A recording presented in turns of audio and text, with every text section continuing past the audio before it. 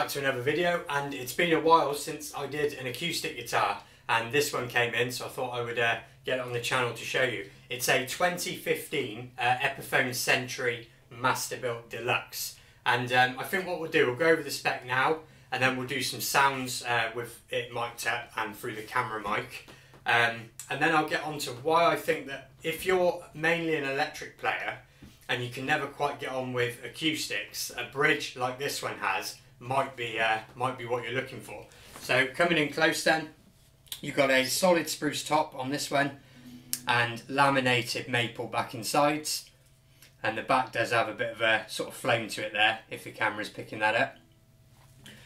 Coming on to the front, you've just got a basic sort of bit of binding around the sound hole and then sort of 2-ply binding on the outside.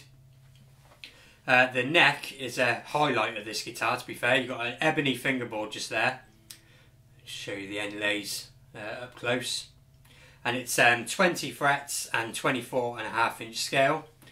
And the thickness, the sort of carve, it's a sort of medium to full C, but it's not super wide this way. So again, it feels reasonably familiar. You've got a Graphtec nut just there as well.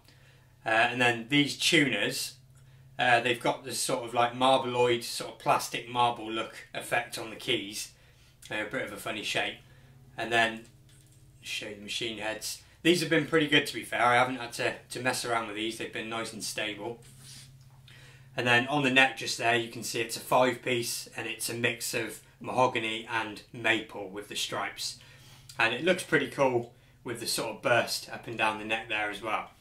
So that's the sort of basic specs of this guitar. It does have a preamp system in it as well, a Shadow Nano preamp system, but it's not working on this guitar, so we're just going to be hearing it through a microphone played today, which for me doesn't bother me because I have never heard a piezo I actually liked the sound of, no matter how expensive. So we'll check it, we'll check that out, and then I'll come back and sort of explain myself about this bridge.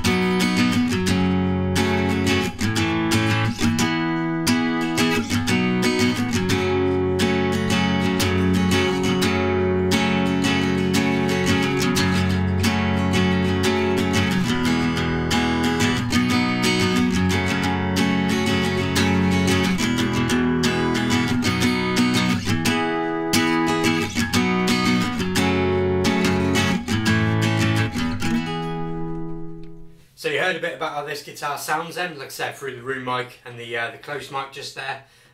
Like I said, the preamp in this guitar is not working, but that's no big deal to me anyway. But let's talk about this bridge then, and why I think that if you predominantly play electric and you struggle with acoustics, then this bridge works. If I can sort of come in and get the camera to sort of focus on it rather than my face.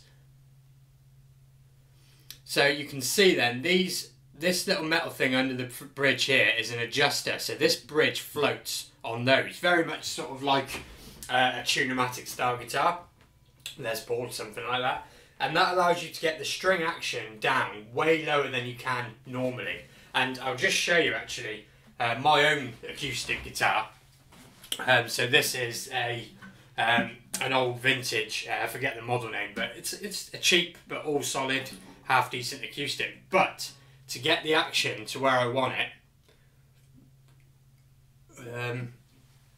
again I'm getting the camera to focus.